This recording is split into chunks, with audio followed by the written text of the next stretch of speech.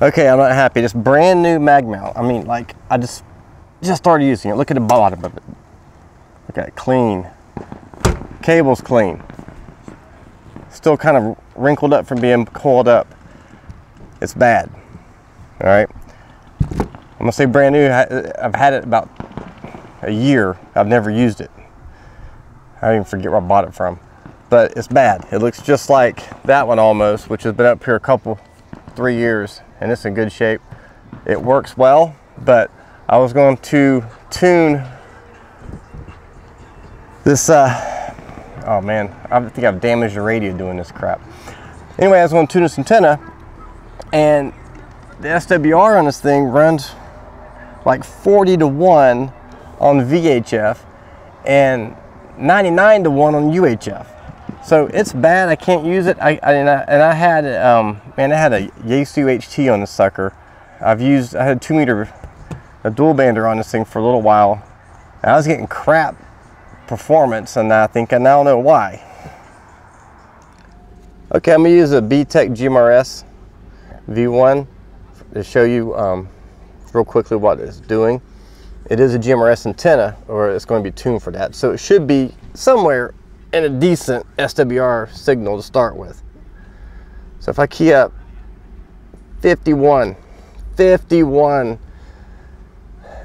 and at first I was thinking, okay, well maybe there's something wrong here, maybe somewhere on the connector I was loose. I tightened all the connectors, okay? Redid them, loosened them, pulled them out. And you can see this is, like I said, this is brand new. It's a no-name brand, but I think it is. Anyway, I mean, things spotless. And this one looks, it's a little different, but this is what I've been using. And I have it on a Midland GMRS radio right now.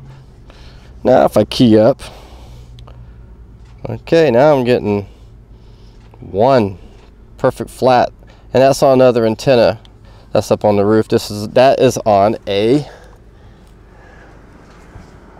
antenna you see right there. It's a 5/8 over a quarter, and I want to improve performance a little bit by going to 5/8 over 5/8.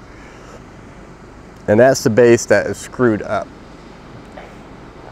bad. So I'm not happy, like I said, because I did have a ham dual bander on there, and I was using my Yaesu FT60R. Hopefully I did not cause much damage to that radio. I was using it last weekend, and I was getting terrible performance. And I was just thinking, you know, I'm dropping down to 5 watts, and that's the problem. But no, if I'm getting insane SWRs like that, the reason for the problem. So I guess this is just going to be a quick, short public service reminder that just because you buy something new does not mean it works. And I did not test it. What I did, I've had this tuned on another base, and it's ready to go for 2 meters and 440. And I figured, well, it's a brand new, never been in the weather, never been used. Slap it on there and go, right? No, you need to tune it. You need to tune every installation. You need to tune it to make sure that it works. Don't assume that one works on one car, it'll be good on another. It will be different. And don't assume something new works good either. Even if you're new to like GMRS and you're getting, you're buying a radio from them, and you're buying an antenna that's designed for GMRS and a mount, please find a ham or somebody that has a meter just to borrow.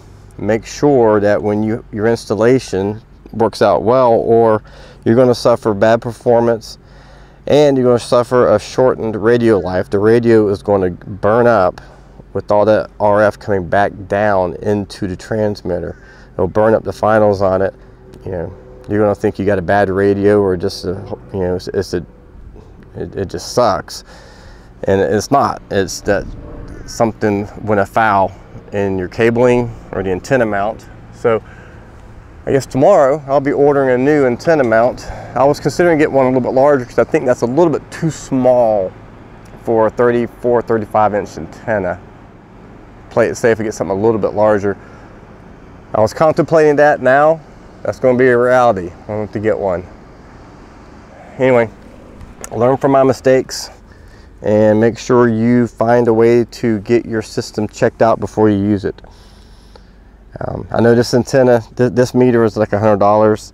That might be too much for some people. There's ones as low as $30 or $40, but make sure you get one that is designed for UHF, actually you need one for UHF for GMRS, and of course VHF for, you know, the VHF frequencies. A CB one is designed for HF. It will not properly tune GMRS radios. Do not do that. You're going to be wildly off. Anyway, I hope this is a little bit helpful.